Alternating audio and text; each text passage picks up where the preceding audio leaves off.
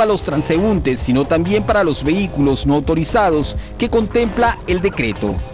A partir del día de mañana, es decir, a las 5 de la mañana, que se levanta la inmovilización horaria que tenemos, ya no podrán circular los vehículos particulares. Hemos visto que incluso de ayer a hoy día ha aumentado de manera significativa la circulación de vehículos particulares. Todas estas disposiciones fueron dadas por Vizcarra y su gabinete ante el aumento de los recientes casos con coronavirus. Dentro del perfil que hemos visto de los nuevos infectados, para que conozcan, hay jóvenes que se han infectado porque en hora nocturna salían a eventos sociales y ahí se han infectado, en vez de respetar. Durante el primer día de toque de queda, que empezó a regir a partir de las 8 de la noche del último miércoles, más de 400 personas a nivel nacional fueron detenidas por incumplimiento a lo dispuesto por el gobierno.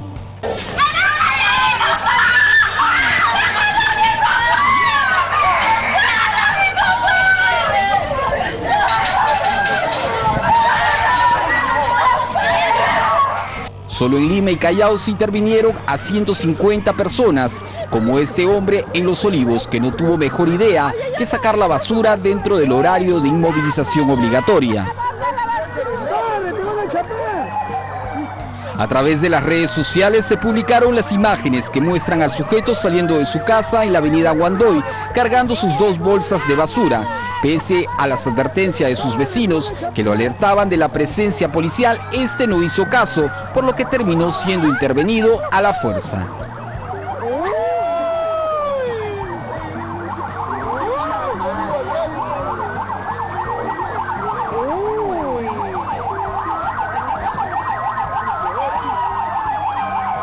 Durante el toque de queda, entre las 20 horas y las 5 de la mañana, hemos tenido más de 900 intervenciones a diferentes personas, de las cuales 139 han quedado en calidad de detenidos por infringir esta norma que está vigente.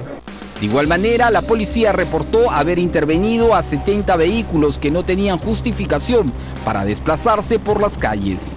Con el fin de evaluar a más personas para saber si fueron contagiadas con el coronavirus, el gobierno aprobó hacer una compra en los próximos días de 1.600.000 pruebas para continuar con los test de descarte.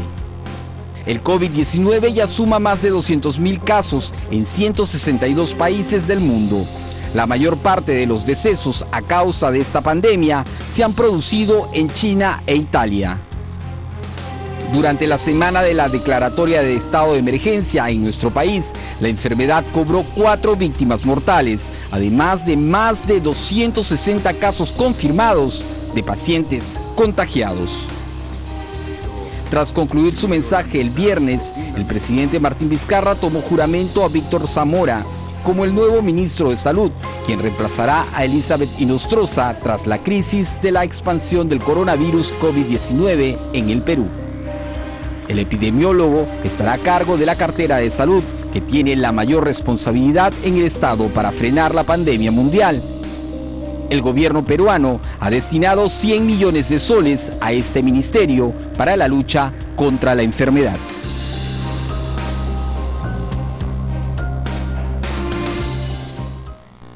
Varias personas pretendieron burlarse de la ley saliendo de sus casas, incumpliendo el aislamiento social decretado por el gobierno.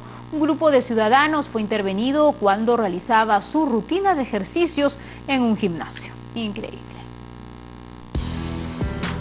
¿Esta que pone resistencia aparentemente? Señor, ¿por qué me trata así? Señor. ¿Le están interviniendo porque no tiene DNI? Discúlpeme, amigo. Señor, discúlpeme. Va a ser peor que te pongas. Ya, colabora antes que te pongas. Colabora. Vas a poner resistencia a la autoridad, te voy a poner las marrocas. Depende de ti. Intentaron de 1000 formas sacarle la vuelta a la inmovilización obligatoria por el coronavirus, pero su astucia no pudo con la policía, que les cayó encima. No debo salir a la calle, no debo tomar. Soy un idiota. Soy un idiota. No debo salir a la calle. Te dije que me iban a llevar. Te dije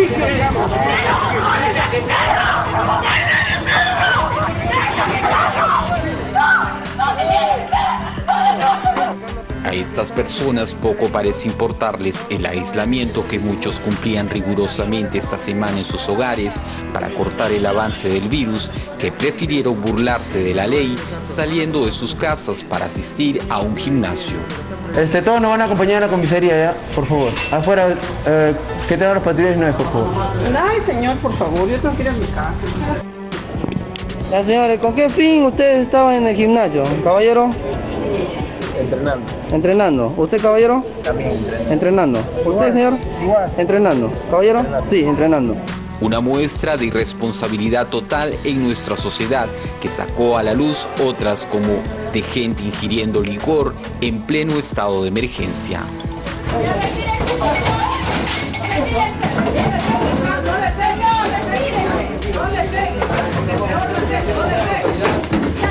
Tiene que dejarse marrocar, señora. ¿Qué pasa? Oiga, haga caso a la autoridad. ¿Qué pasa usted?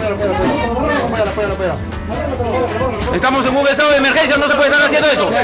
Una conducta rebelde que pronto pasaría factura a más de uno que fue intervenido violando la orden dictada por el gobierno tras la pandemia. Repase con nosotros las incidencias cometidas por estos infractores que a todas luces poco valoran el esfuerzo de todo el país por poner fin a esta emergencia que nos ha llevado a vivir aislados los unos de los otros. Más de uno de los 30 intervenidos en la comisaría de San Cosme se paseaban por las calles de La Victoria como si nada, haciendo caso omiso a la orden de inmovilización obligatoria dictada por el presidente, que la policía tuvo que actuar deteniéndolos. Estaban deambulando, paseando, conversando en sitios no autorizados, entonces ya se ha dado el estado de emergencia y por eso se está procediendo con la retención de las personas. En esta operación policial no faltaron los reclamos de algunos familiares que aparecieron para justificar el accionar de los intervenidos. Martín de la Cruz. Tiene 57 años. Él sufre de diabetes, ha ido a comprar su medicamento que él necesita. ¿Tenía su DNI? No, no tenía, pero yo vivo acá. Pero él ya estaba al regreso ya para mi casa. Frente al desacato que muchos ciudadanos hacían a la medida dispuesta por el gobierno para que la población permanezca dentro de sus casas, la policía realizó varias operaciones, tanto en Lima como en el Callao, donde más de un infractor fue sorprendido mofándose de la ley, como esta pareja que libaba licor al interior de un bar en La Victoria. Señores, agarren su cosa, por favor, no acompañar a la comisaría. Venga, caballeros, agarren sus... Vamos a la comisaría. Vamos a la comisaría. El sujeto, lejos de acatar y someterse a la autoridad y aceptar su error, decide enfrentarla.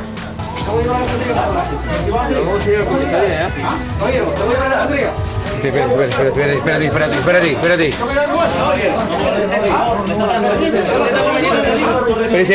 Espérate. Está ordenando que permanezcas en su casa. ¿Usted qué está haciendo? Tomando la vida. Estoy acá con mi guante, ¿querés yo? Su resistencia a ser detenido hizo que la policía actuara con la fuerza.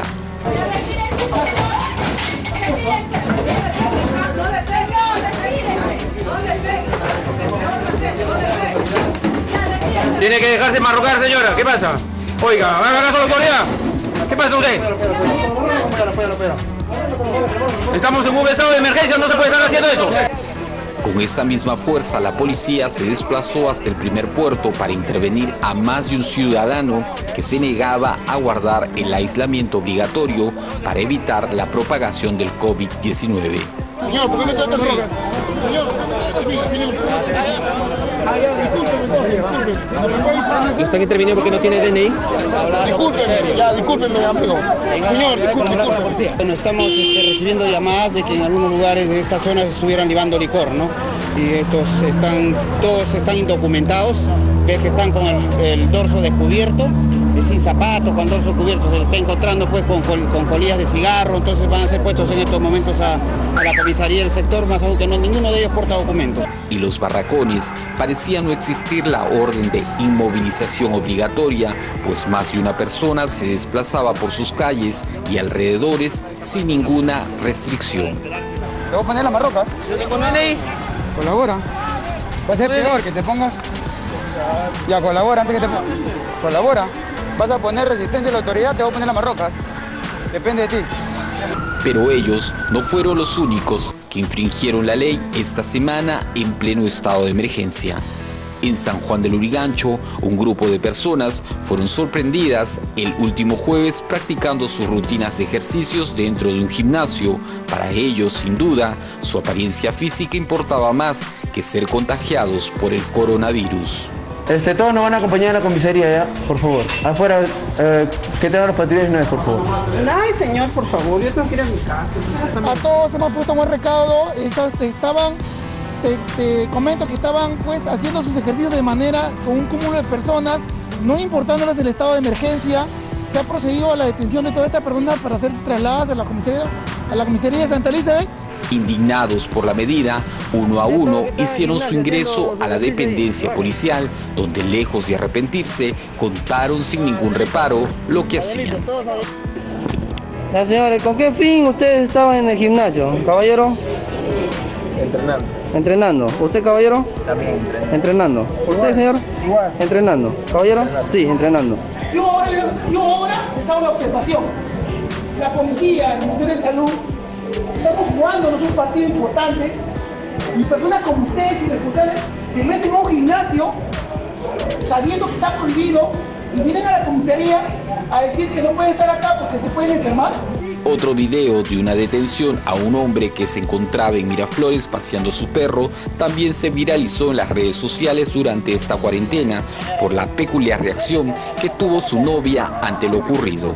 Lejos de defender al hombre, la mujer reclamaba desde su balcón desesperadamente para que no se lleven a su mascota. Te dije que me iban a llevar. Te dije.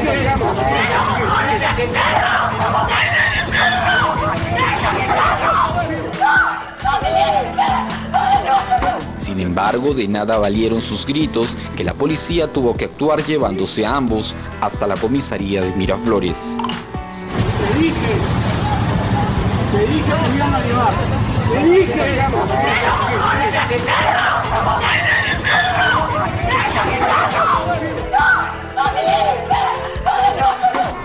Medidas drásticas que nuestras autoridades tuvieron que realizar durante esta cuarentena para que muchos infractores por fin entiendan y acaten lo dispuesto por el gobierno para cortar el avance del coronavirus en nuestro país.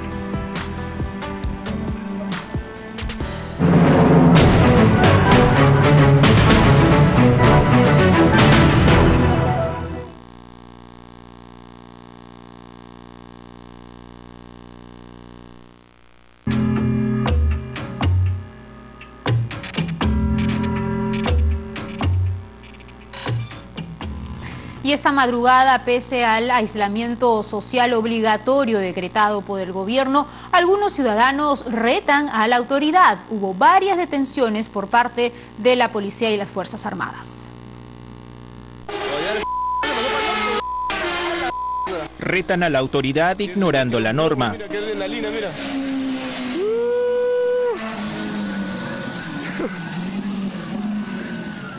Velocidad al volante y que para algunos más parece un espectáculo. Lo chaparon, corretéalo. Corre, corre. Hola Perú. Lo cerró. ¡Oye!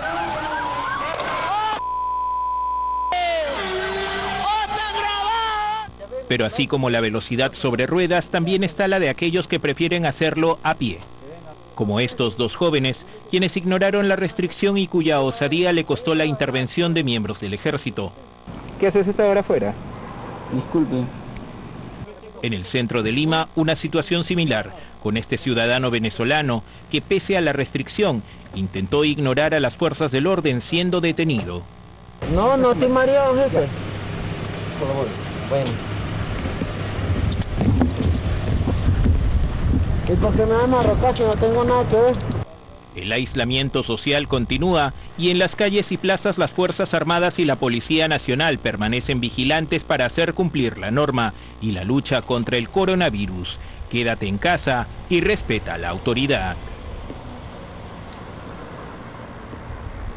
y el comisario de Santa Elizabeth junto a otros policías animaron y agradecieron a médicos y enfermeras del hospital de Canto Grande de San Juan del Lurigancho